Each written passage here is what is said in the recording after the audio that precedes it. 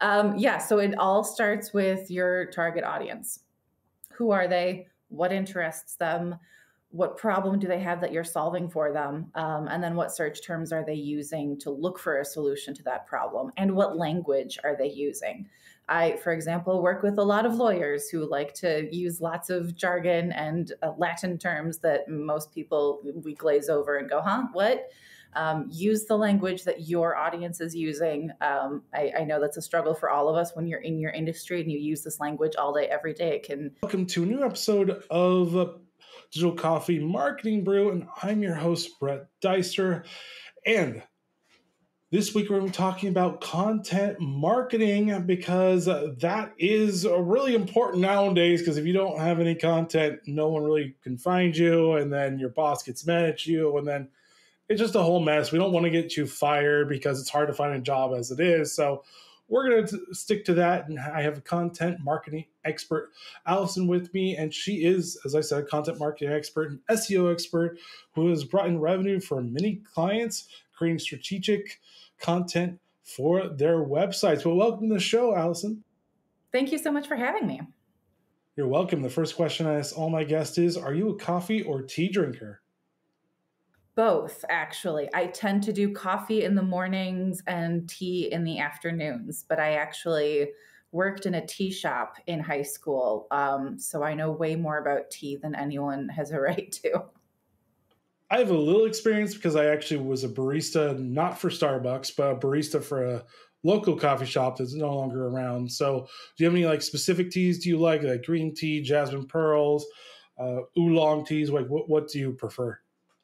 There's a Chinese green tea called Longqing Dragon's Well that is my absolute favorite. Nice. Never heard of that, but that sounds pretty good. It's a nice light green tea. It's not one of those teas that's going to punch you in the face. Got you. I gave a brief summary of your expertise. Can you give our listeners a little bit more about what you do? Yeah, so I always like to go back to how I got into this because it is kind of a long story, but it does cover all of the things that I do. So I, back in college, majored in English and psychology, which turned out to be the perfect degree for what I'm doing. Had no clue this was an option. Thought I wanted to work in publishing. Graduated in 2009 right after the job market crashed. So there were no jobs to be had in publishing or really anywhere else. So I worked some odd jobs for a while, ended up answering phones. It was fine. It was a job that mostly paid the bills. Found myself between jobs at one point, and my roommate at the time, her dad, who was an attorney, was awesome and offered to give me stuff to do around his office until I got back on my feet. And one of the things he needed was someone to write blog posts for his law firm. And he offered me the gig. He knew I had a strong writing background, and I was like, what? I can get paid to write? Seriously? Yeah, sign me up. So I jumped at that chance and started writing for him, and then for an associate of his, and then for some friends of mine. Did eventually get another day job, which again was just answering phones. And it was a job, not a career. So I kept writing on the side. And it was one of those where anytime anyone asked what I did for a living, I'd be like, well, by day I answer phones, but I'm really a writer. And I would put much more emphasis on the writing I was doing than on the day job I didn't want to do anymore. So I eventually grew it to a point where I could leave the day job and do this full time. And then it was one of those where the more I did blogging and content marketing professionally, the more I realized you really can't do blogging without SEO and vice versa. You really need both of them so that they can work together to A, get you found online by the people who are looking for you, and B, educate your clients and set you up as a thought leader so that when people are ready to reach out to you, they know why they're reaching out to you over the competition. So that's me in a nutshell. Got you. So, what is it with blogging? Because blogging has been around. It's one of the things I call it's the dinosaurs of content. Because when the internet first came on, blogging was really the only thing you could do. There was no video. There was no picture. There was barely any picture editing software. I mean, Adobe was around, but it wasn't primarily for digital stuff. It was still for print. So, I mean, in 2024, is blogging still viable with the podcast, with short form video content, with long form video content, with pictures? Is it still a viable option for businesses? 100%. So first of all, again, SEO, which by the way, for those of you who don't know, is search engine optimization, otherwise known as making Google your friend. So like I said, when people are looking for you, you are the one who shows up. Google is getting better at reading images and audio content. It's still not great. It still relies on text to figure out what your website is all about. So yes, you need that text on your website to, again, tell Google who you are, what you do, what you're all about, position yourself as a thought leader so that it will rank you when people are looking for answers to the questions that you are answering for them, looking for solutions to the problems that you solve for them. So yes, it is absolutely still viable, at least for SEO, if no other reason. I do always, yes, video is huge. Yes, podcasts are huge. I'm not anti those things by any means. But I do think there's a way to repurpose your content so you can use all of them. So you can make a video. Oh, excuse me. I had a sneeze that I'm trying to hold back. So you can make a video, rip the audio from the video, post just the audio by itself as a podcast, and then you can get a transcription of the audio and put that up as a blog post. So there is no reason for you to be like, oh, I'm doing video, so I'm not doing blog posts, or I'm doing podcasts, so I'm not doing these other things. You can do all of the things without spending all of your time creating content. And that way you can get in front of people who want to watch videos. You can get in front of people who would rather listen to a podcast on their way to work. You can get in front of people who are like me, who are readers, who would rather read the content. So yes. And if someone finds your website and they're just exploring and trying to know more about you and what you're all about, a lot of people are going to go straight to that blog to make sure that you really know what you're talking about. Specifically, those of us in the B2B industry, on average, people are going to go through 5 to 7 pieces of content before making a buying decision, and they're going to go straight to the blog for those pieces of content. So yes, absolutely still important. And is it important also to do blogging, let's say like LinkedIn, or should you just do it on your own website? Because you do have options. You have Medium, you have LinkedIn, you have your own website, obviously, but maybe you're not really getting a lot of traction from your website. Is it good to use those and then try to funnel them back into your website?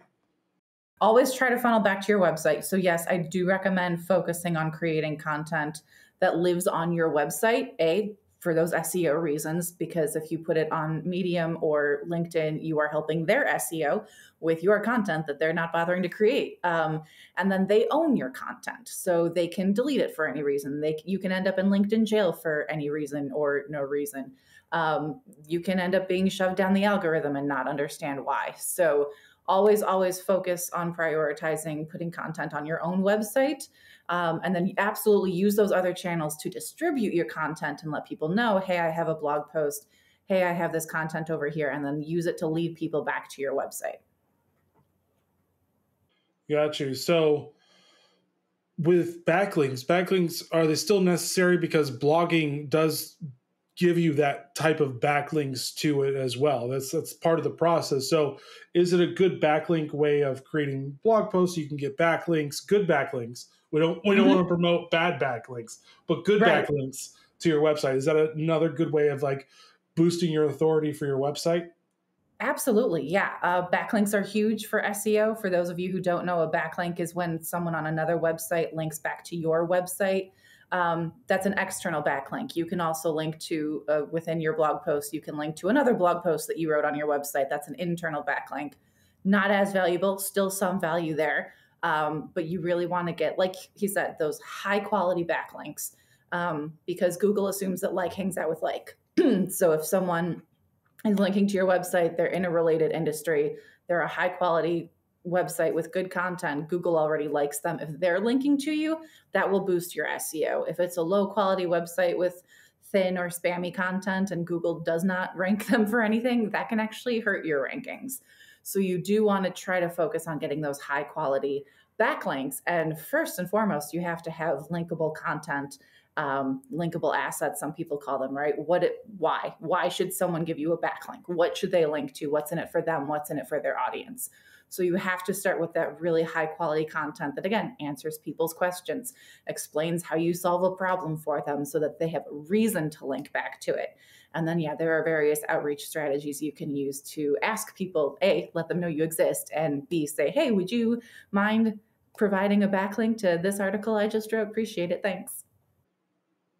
Got you. So how do you create that good blog post to have good backlinks? Because we can all talk about like you need great backlinks, but the problem is that you got to create that content to make it to do the good backlinks. So how do you start that process? Because I'm pretty sure a lot of people are like, I like blogging per se. Yeah.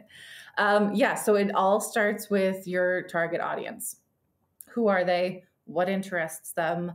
What problem do they have that you're solving for them? And then what search terms are they using to look for a solution to that problem? And what language are they using? I, for example, work with a lot of lawyers who like to use lots of jargon and Latin terms that most people, we glaze over and go, huh, what?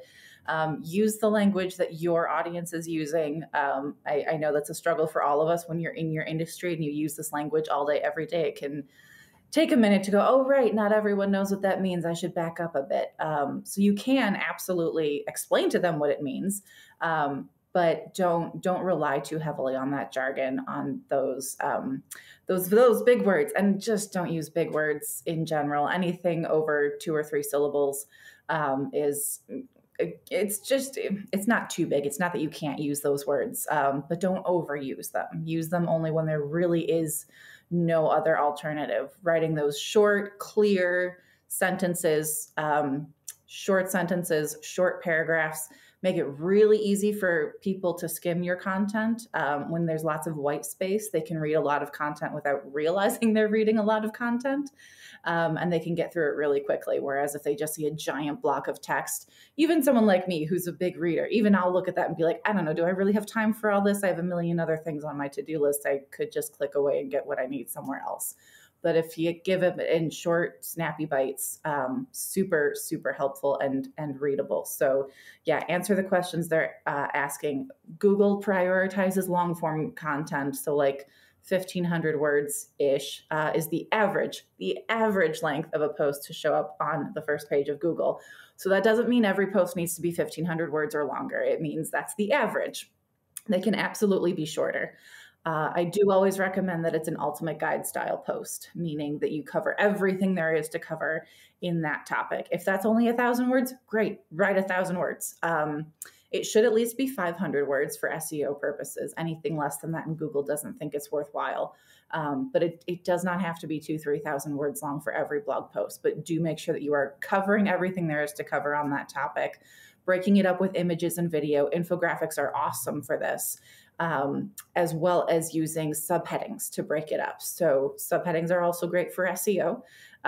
They are also great for making your content skimmable, because let's face it, not everyone's going to read 1,500 words, but if they know there's a section that they really want to get into, they will go straight to that section and they will read that in depth. So write content that allows people to do that easily, because again, if you just overwhelm them with a ton of content, they're more likely to just click away and get what they need somewhere else.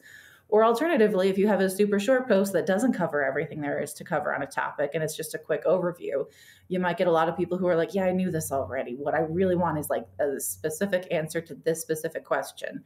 And again, if you don't provide it, they're going to go somewhere else. So give them that specific answer to that question. And tell it in a story, because I mean, we can all talk about the facts and statistics all day long. Most of us, that's going to go in one ear and out the other, and we're going to forget all about it. But if you tell us a good story, A, we're more likely to keep reading, and B, we're more likely to remember what we read. And then that will make you memorable so that when they are ready to buy, they'll come back to you.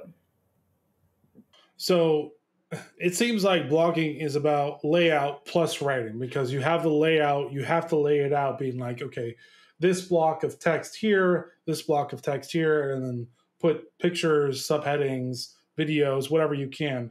But let's say you're writing it and it does happen to be 500 words or less than 500 words. Should they just transfer that over to like a social post instead and be like, here's this, because at least you're using it. I mean, it may not help your website at all, but at least you're using it. Maybe put it on a LinkedIn post instead. And there you go. People will read it that way. Yeah, absolutely. I do think that's a great use of it. Yeah, don't ever like write more just for the sake of writing more, just to reach some arbitrary word count. Like I said, I majored in English. I know how to do that. I spent 4 years doing that, but I don't recommend doing that in your blog. Got you. And then let's say you do write something in it and they're like, well, duh, this is an overview. I already know. Would it be advisable to like redo the blog post and be like, okay, maybe I should add more to this, and then start to add more to it? And then people, because blogging is long form content, so you could add to it and then still people will find it. So is that a good way of correcting yourself and like, oh, I did everything, and when someone's like, well, I really wanted to know this, you're like, oh, that's a good idea, and then going back and then just correcting that and then adding more, and you could say like, I've updated this, and so you're being ethical about it. Yeah, absolutely. So I do always recommend researching your topic either before you start writing or at least before you finish writing your blog post, just to make sure you are covering everything there is to cover on that topic. But yeah, if something comes up later on down the road, I actually had this happen with my book that I wrote. So I wrote a book almost 2 years ago now and tried to make it as evergreen as I could. And 6 months after I published it, ChatGPT came out. And so I was like, well, now I have to talk about AI writing tools in my content marketing book. So yeah, I went back and published my second edition a few months ago. So that's always an option.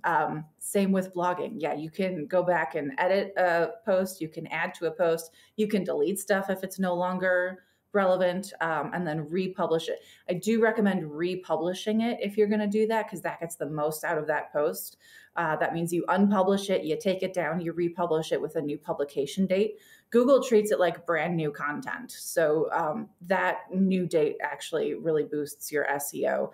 And if it's a piece of content that is already getting traffic, even a while after you published it, by republishing it, you're giving it kind of new life and inviting even more traffic to it. So yes, repurposing content includes older blog posts, either because you have something new to say or you want to delete some stuff from there and then republish it. Or if you just got super busy and didn't have time to write a blog post this week, you can use an older blog post instead. That is a great way to make the most of that content. And you referenced AI, so I'm going to have to do the elephant in the room because everybody's talking about AI. I use AI. So is it preferable to use it maybe to give ideas, or maybe to even start to write the blog post? Maybe you're just complete writer's block. You're like, I don't know what I'm writing. I've been sitting at this computer screen or piece of paper for 2 hours, and I have this, and that's all. Mm-hmm. Yeah.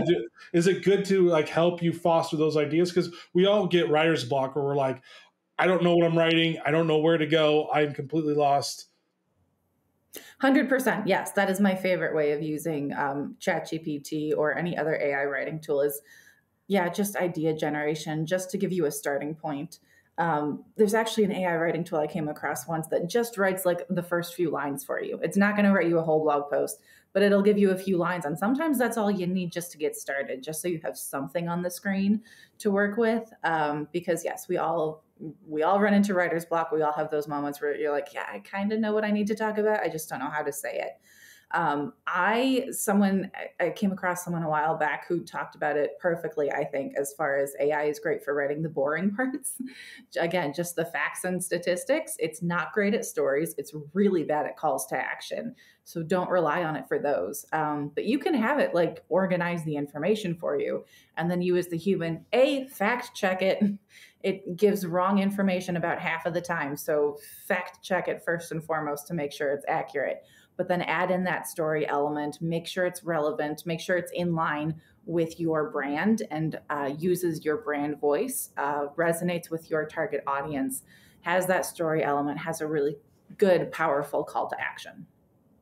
And it also could be just the AI you're using. So ChatGPT may not be good for the stats, but Perplexity may be actually better for the actual stat gathering, because they all have their different quirks and they all do something better than the other ones. Even though I think ChatGPT-4 is better at doing the writing. I'm not saying it's the best, but it's better at it than it was previously. But I found that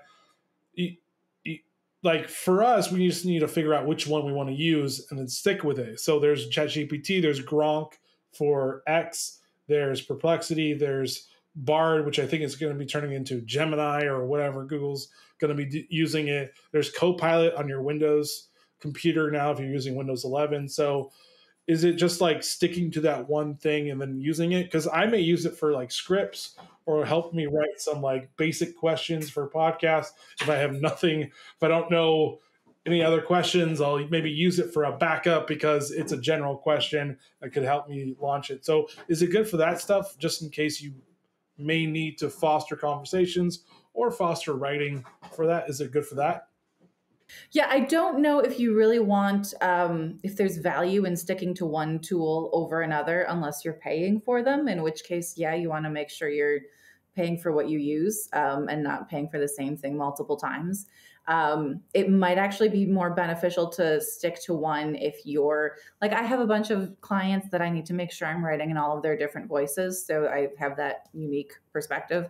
But if you're just creating content for your business and you want to make sure it's all in your brand, it can make sense to have one AI tool that you use and you train really well in your brand voice and how you the kinds of content you want to use, the words you want to use, the words you want to avoid. Because the more you do that, the better it will get. So if you're jumping around from tool to tool, you're going to lose that momentum. Whereas if you stick with one tool, it's going to learn your voice really well. Yeah, I mean, I heard ChatGPT, you can actually train it to understand how you write. And so it may be better for writers to use that one because you can. I don't know if Bard can do that. I certainly don't think Gronk could because it reads your tweets. So if you tweet a lot, it could probably figure out how to write for you. So yeah, I think so. Basically, either use ChatGPT, but the paid version, because the paid version allows you to do all that stuff. So would that be the best use of money if let's say you're new to AI and you're like, I don't know which one to use, and I just know ChatGPT because it's been in the news everywhere. Yeah. Well, definitely play around with the free version first. There is a free version that you can use. I know it's not as good as ChatGPT 4, which you have to pay for, but at least then you have an idea of what you're getting into. Yeah, play around with the free versions and see what works for you. And then when you get to the point of investing, then you know what to invest. And even a lot of the ones that you invest in will give you like a free, 7-day trial or whatever. Yeah, and so I mean, we talked or you referenced like podcast to blogging. So is blogging becoming more ancillary to the other ones? Let's say you're doing a podcast and maybe you don't know that you could turn your podcast into a blog. So is it becoming more ancillary, or are we still seeing just blogs just because it's a little bit more easy to set up a blog than a podcast? Podcasts are easy to set up, but they're still pretty hard to maintain as much as blogging is still a lot easier. Yeah, there's a lot more tools you need. I mean, you really can start blogging on your phone, really, and you really don't need anything more than that. Whereas if you're going to be investing in a high quality podcast, yeah, you need the good microphone, you need the audio editing software, you need all that stuff. So it's more. I don't know if it's more work. It's certainly different work. Yeah, I think the blog can be either or. I can certainly see a blog living, on its own and just doing its thing to drive traffic to your website. But it can also be ancillary to your podcast. So again, you want to get the people who are listening and you want to get the people who want to read the content. And obviously we all want to get Google's attention. So the blog is great for that as well. Gotcha. And where do you see like blogging going in the next 5 years? Because I mean, we've seen like the rise of email marketing. Are you seeing more people going to be using email marketing for it because email marketing is another avenue to advertise your blogging? Are we going to see more integration within videos and videos convert into written material? Are we going to see like a VR blogging with the Apple Vision Pro released? Are we going to see more of that, more of the immersive blogging? I guess I'm just making it up, but are we going to see more of that in the future? Where is this all going for blogging? Because it's old, but it's still useful. Yeah. So what I've seen, so I mentioned that law firm I started writing blog posts for back in like 2012, I think it was, where blogging was a very different thing. And really all I needed to do was research some cases that, famous cases in the news that dealt with the same kind of law that my client dealt in and repurpose it for a blog post and slap a call to action at the end. And that was it. I was done. Super easy. It has gotten so much more competitive since then, which is how I started learning about SEO and keyword research and all these other things, because it got harder and harder to get traction with that simple, easy blog post that I was writing. I really needed to up my game as an SEO strategist and as a thought leader, and to position my clients as thought leaders in their industry. So I think that's going to continue, especially with ChatGPT and a lot of people using it who don't know how to use it effectively. They just want to create content. They want to put content up on their website for the sake of creating content without really thinking about how it works in their lead generation strategy. So we are getting and are going to continue to get lots of crappy content out there. So I think it's going to be more and more important to create content that resonates with people on a human level and sets you apart as a thought leader. So don't just say the same thing everyone else is saying. Ideally, you shouldn't do that anyway. But have your own thoughts and opinions on how this works, why this is important, why this is crap, why you should never ever do this, or why you should always do such and such. And the why is super important. Why do you think this? What are you seeing? What are your professional experiences here? That's what's going to help you stand out from the crowd. Gotcha. Yeah, I mean, it seems like blogging is here to stay for at least for a while. I don't see it ever going away because for now, the written word is the written word. And even if people don't read as much, they still read blogs. So do you think, because podcasting and blogging is the most evergreen you can get, I think, on SEO for SEO purposes, do you think that we're going to have a more, I guess, marriage or mutual benefit between both of those more than video? Because video is a lot more work than both of them, because as YouTubers and everything, you have to have higher and higher productions. Like, no one likes low production stuff. So you're going to see a better marriage between those two of podcasting and blogging.